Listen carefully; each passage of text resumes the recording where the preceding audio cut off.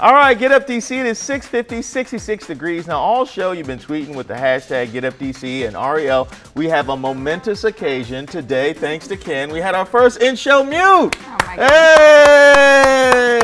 Hey! Thanks for that, Ken. I appreciate it.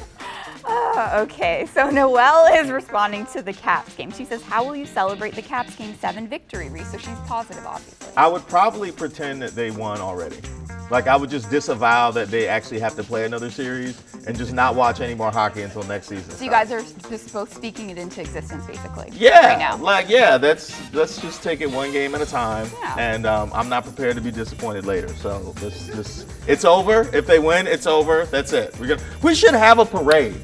We should just WSA 9, Get Up DC team. Get Up DC, the whole city. The whole city should have a parade. Absolutely. Oh, that's a good For the idea. team. Just this, we don't actually need to play to stay. We don't need to play all those games. Don't worry about that. Okay, I'm going to go to this next comment. Kiki's responding to how old is too old to have kids. She goes, when your patient runs thin and your nerves are bad. LOL.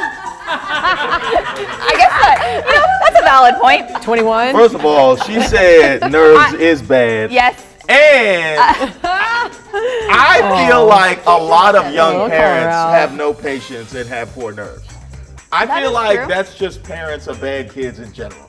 And I made my parents of bad kids because I was bad. So they weren't too old, but I certainly made their patience run thin and made their nerves. Yeah, but I think there's a point. There's a point when it gets to be too much, probably. I think you just have to gauge how bad your kids are going to be.